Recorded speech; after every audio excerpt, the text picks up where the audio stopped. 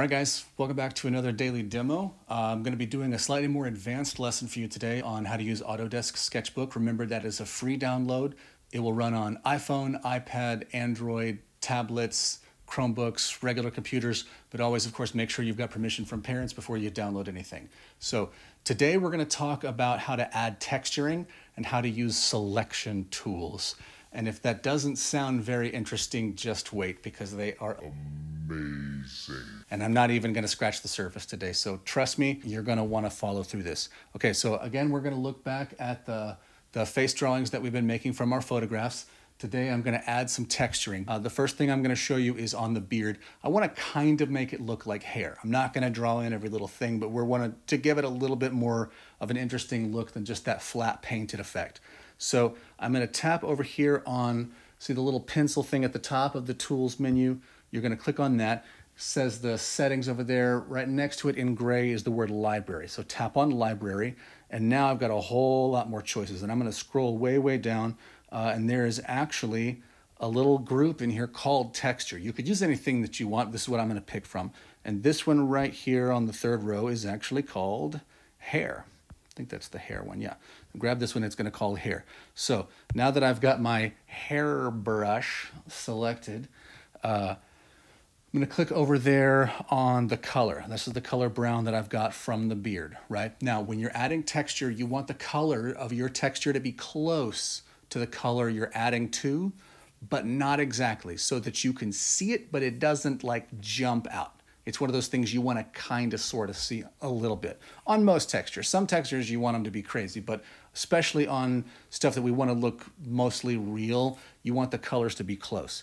So what I'm going to do is I'm going to come in here to my color, and if you are looking at that, down there on the little gray rectangle, you can click on this thing that says HSL.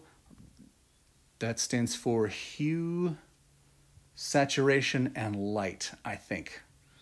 So what I'm going to do is I'm going to go down to that bottom one, the light slider, and I'm going to make this just a tiny bit brighter. You see how it's on 18 right now? So I'm going to just bring that up to, well, let's say, mine landed on about 23. And the saturation, I'm going to bring it up just a tiny bit. It went from 45 to 48, so just teeny tiny bit. You want it to be different, but not super different. So now I'm going to come back to my picture. I'm going to put my finger up here in this little circle and slide it just to make sure I've got a big enough size, and that looks about right to me. And I'm going to make sure I'm going all the way up to the opacity. Now, the problem is if I start tapping, see how it kind of runs off the beard. So I'm going to create what's called a selection. It's going to work kind of like a force field. Let me go back. And that way, everything inside my selection, I will be able to I'll be able to color inside the selection and not have to worry about protecting the stuff that's outside of it. So the first thing actually that I'm going to do, so the first thing that I need to do is to go to my selection menu, which is this little square thing right here. See how it says selection up there.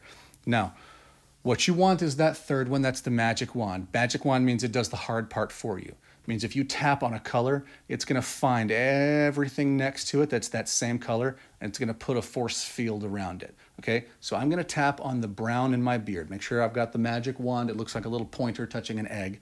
Make sure I've got the magic wand selected. Tap inside the beard, and you see now those little dotted lines. It's got everything that's touching that same color selected. So what that means is I can color inside, I can go crazy all over the place, and it won't let any of this new color go outside that area. So I'm going to make this brush a little bigger, and I'm going to make the color a tiny bit brighter when we were doing that a minute ago. So was it 23? It's now at 26. Maybe put that around 50, 51. We'll see how this looks.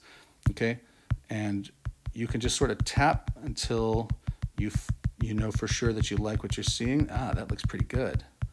Okay, so that's a good sort of medium texture.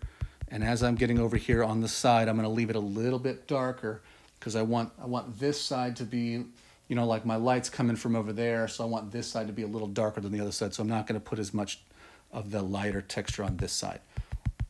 So I might touch this color again, slide these over just a tiny bit more, and give it a little bit of highlight texture just right there along the edge. So now I've got the brighter light coming from that way. And the same thing again. I'm going to come back in. Remember, if you take your finger and you long hold on a spot, whoops, long hold on a spot, it's going to pull up this. This is the color picker. You can grab that color again. I'm going to tap on the square. I'm going to come back. Now I'm going to go the other way. I'm going to pull it back a little bit lower. That light is at 18. So I'm going to go down to maybe 14. That's saturation. I'm going to bring that down just a little bit. And I'm just going to tap on this side just to fill in a little bit of a darker texture coming from the other way. So the light's coming from that side and the dark shadows are going to be coming from this way. Okay, pretty good. Maybe a little bit on the side of my mustache there because that's also going to be darker. Okay, so now we're going to do the same thing on the face. I'm going to have to create that protective force field because, again, if I come up here with any color and try to color on the face, nothing happens. It will only color inside that protective field. You'll see how that works. So let me back that up. So I've got to put that field now on the face if I want to add a texture to the face. So what I'm going to do is I'm going to go back to the selection menu. I'm going to hit this box right here with the X. That has cleared my selection. So now the force field is no longer around the beard, and I've still got my magic wand selected, so it's going to now let me pick a new one.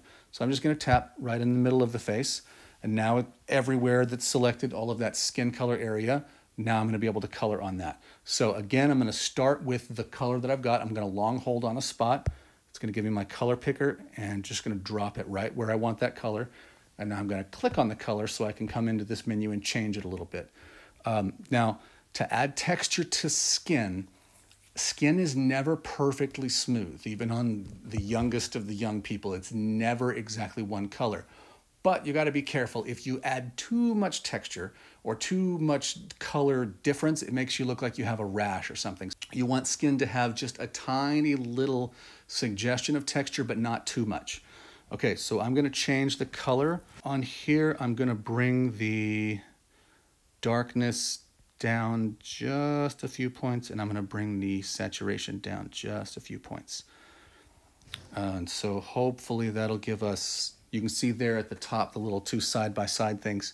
Hopefully that'll give us just enough texture to see a difference here. Okay, now I'm going to go back to my tools library. This time I'm going to scroll down, and I'm going to grab this tool right here, which is called Splatter. I'm going to make my brush nice and big, and we're just going to tap and see. Yeah, that's pretty good. You see how it sort of gives it a more natural looking texture. I don't know if it's even dark enough for you guys to see.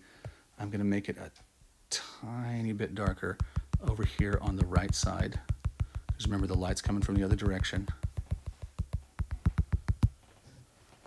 And I think that is good.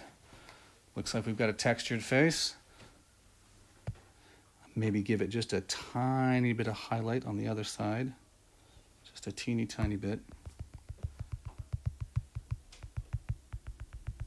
Because the light's coming from that way.